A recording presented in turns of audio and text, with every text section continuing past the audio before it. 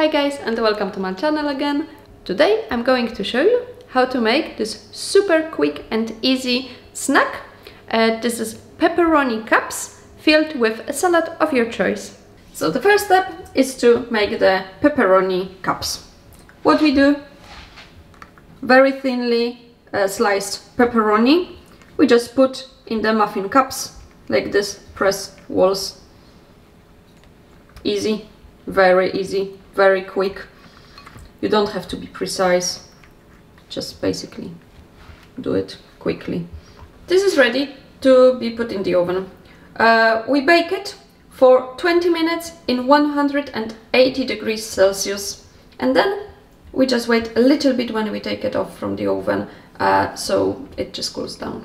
The pepperoni are from the oven, and right now we just put some small pieces of salad here and there, whatever you really want to put inside. It's up to you. It's just, you know, small snacks, perfect for any kind of party you have at home, because people will just like, it's like a finger food. People just grab it and they are happy. Nice and quick.